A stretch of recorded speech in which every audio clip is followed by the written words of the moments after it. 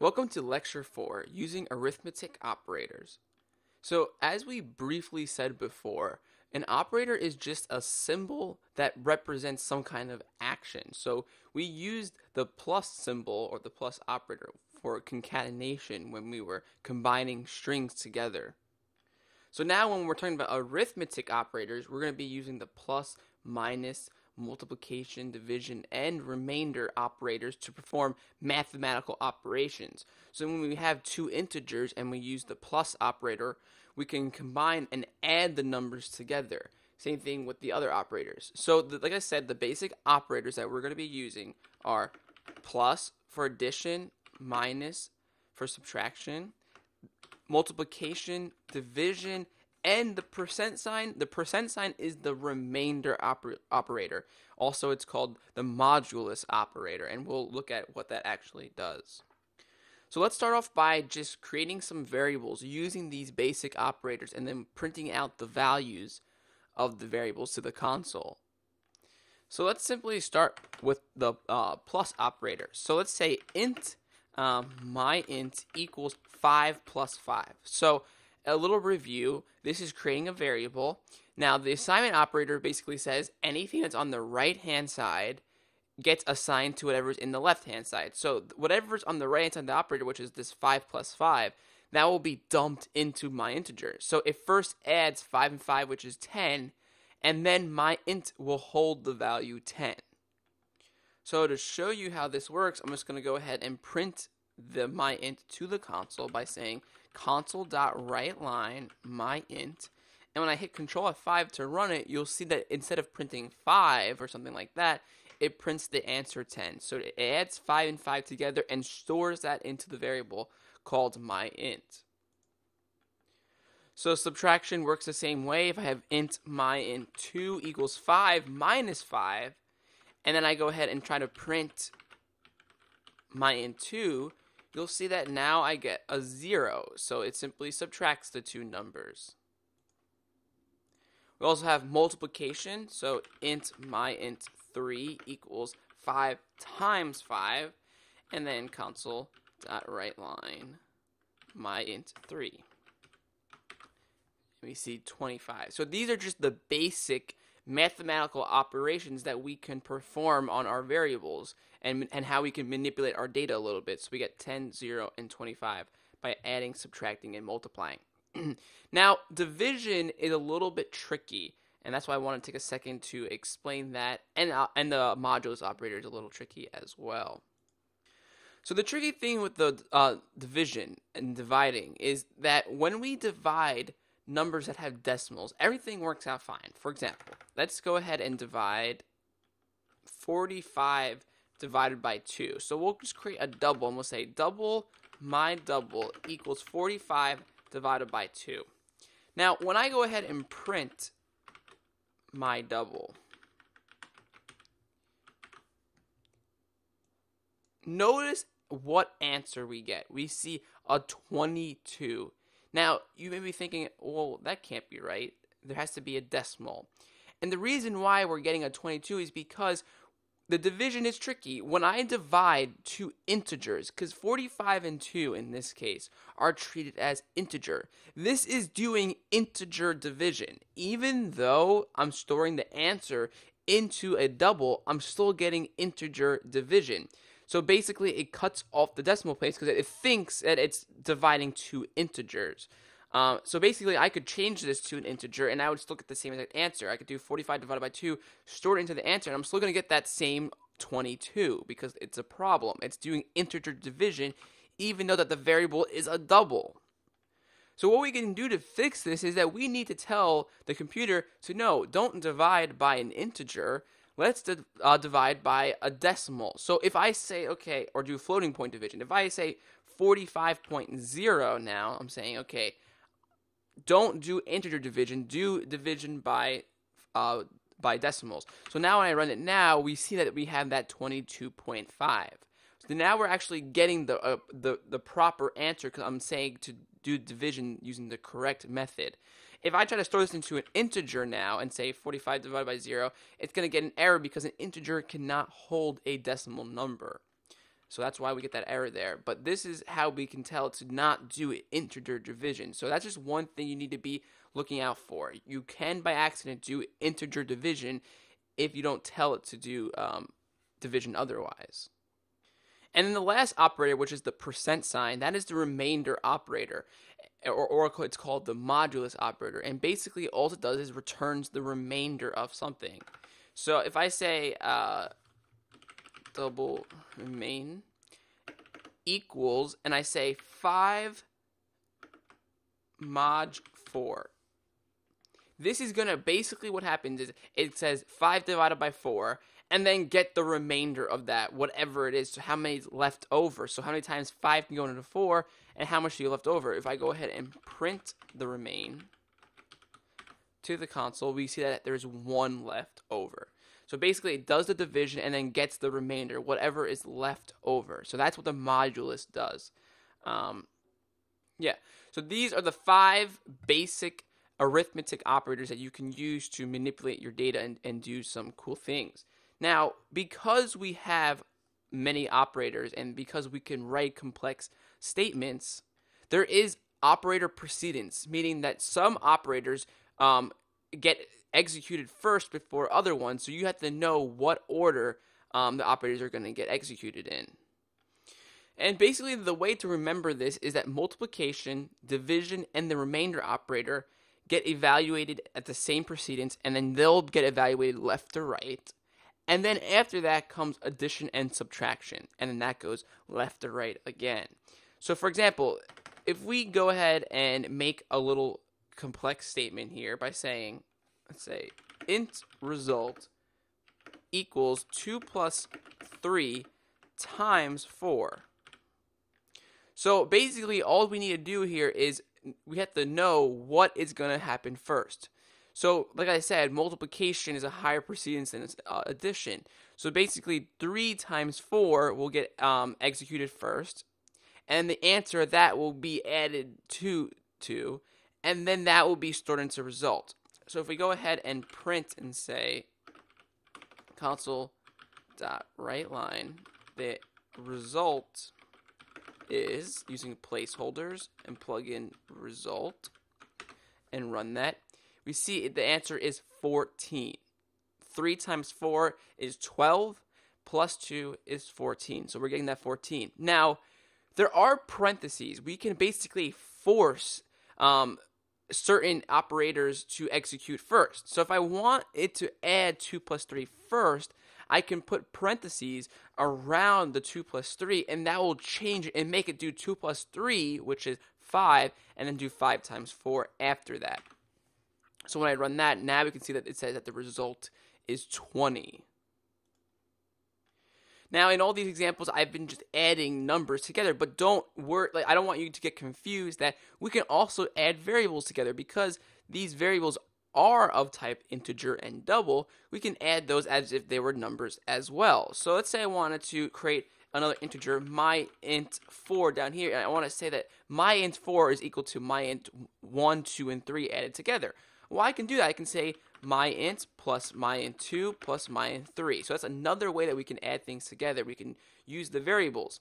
And then if I print out console.writeLine, my int 4 down here, we'll see that my int 4, which is the last one, is 35, is them all added together.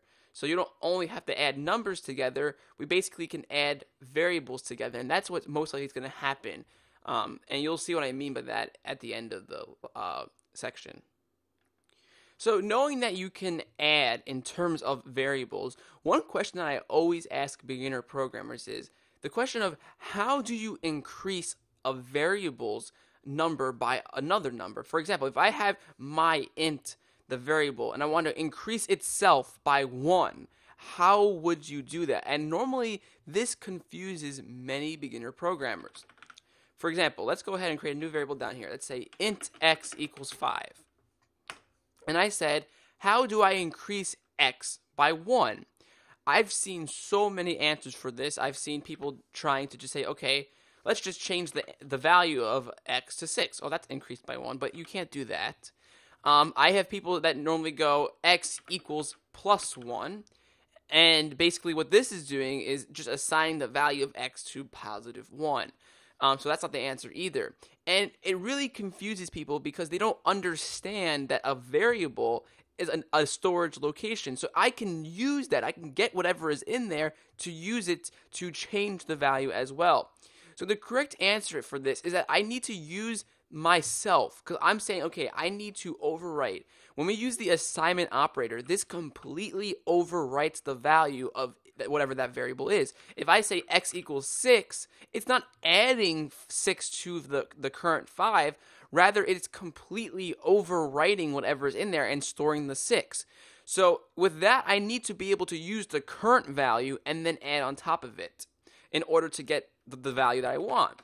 So the answer to how I add 1 to whatever x is currently is I say x equals itself. So that's how we get it back, whatever it currently has. So x equals itself plus 1. So this takes whatever is currently inside of x, adds 1 to it, and then reassigns it back to x. This is what gets whatever's in x, adds 1. So we have 6 right now. And now I'm saying x equals 6. So in this example, you don't need to know what is inside of x. You just take whatever it is and add 1 to it, and then you reassign it.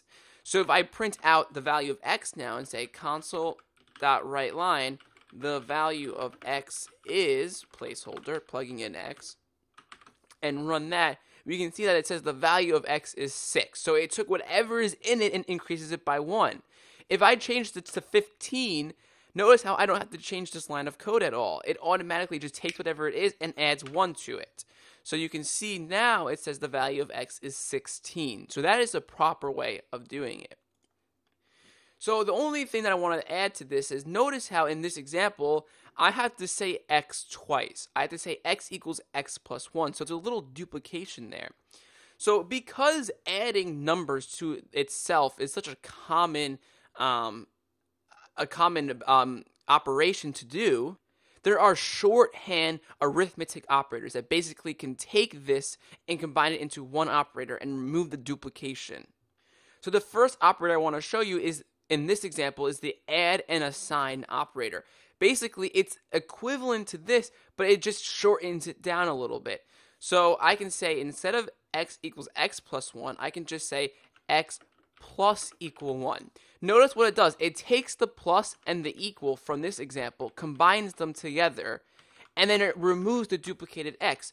But it's doing the same exact thing. Here it's saying add and assign. That's what it's saying. It's saying add 1 to x and then reassign it so that it updates. So these two lines are equivalent. X equals x plus 1 and x plus equal 1 do the same exact thing. It's just a shorthand to remove the duplication of the x's and to make it a little bit easier to read. Now, these shorthand arithmetic operators are available in all the basic forms of math operators. So we can do x times equal, 5. So there's times equals, there's minus equal, and divide equal. All these operators you can use, and they do the same exact thing. They're just a shorthand for doing this add and assign kind of behavior. So the last thing that I want to talk about in this lecture is one more type of operator. And basically we see it here now, that adding 1, specifically 1, to a variable is a very common task. And you'll see why it's common in the future when we use arrays and loops and things like that. You'll see why adding 1 is really common. But because it is so common, there is a specially designed operator, or two operators, that are designed just to add the value 1 to a variable or subtract the value 1. So they're designed just to add 1 and subtract 1. They're called the increment and decrement operators. Now, each of the operators have two different versions you can think of. You can do a prefix version and a postfix. And basically what that means is prefix means that the operator comes before the variable, and postfix means that it comes after the variable. And they do have a reason behind it. So I'll show you that now. So let's first just take a new variable, int y equals 5. So the operator to add 1 to it, yes, I can say x equals x plus 1. Yes, I can say x plus equal 1. But the third way of doing it is I can say y plus plus. Plus plus simply means add 1 to y. That is it. If I go console.writeLine and print out y, I'll add text, the value of y is, and plug in y. If I run this, you'll see that the value of y is 6. So it takes whatever y is and adds 1 to it. That's all the operator does. It's designed just for that. But notice how I said that there was a postfix and a prefix. So this is the postfix, meaning the plus plus is coming after the y. If I take it and bring it before the y, that is also perfectly valid, and we'll still see the same 6 here. So you may be wondering, well, what is the difference?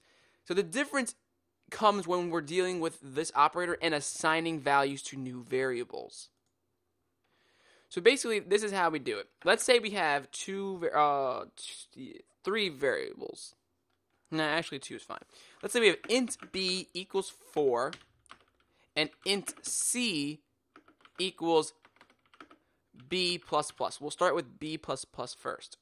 So in the console, I want to basically just print out both values. I want to print the value of b is and the value of c is.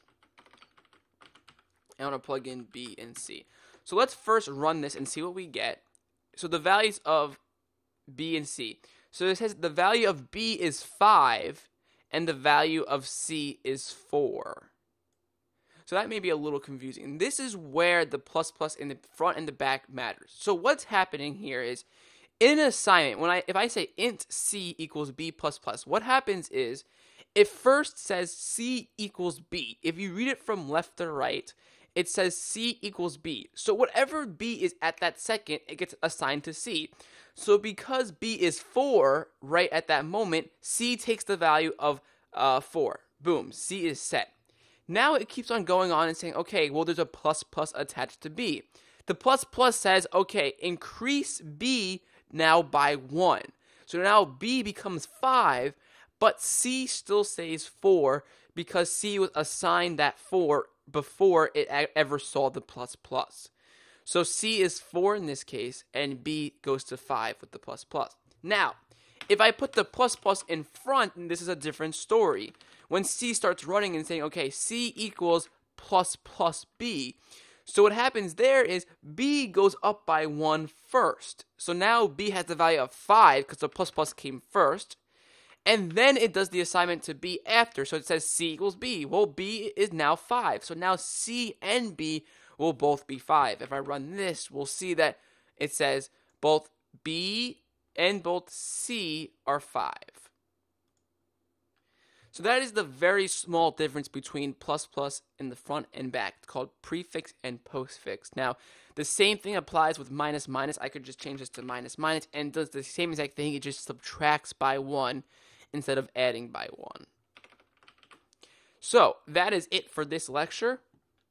We just took a look at using the basic arithmetic operators and how we can add, subtract, multiply, and divide and do things like that.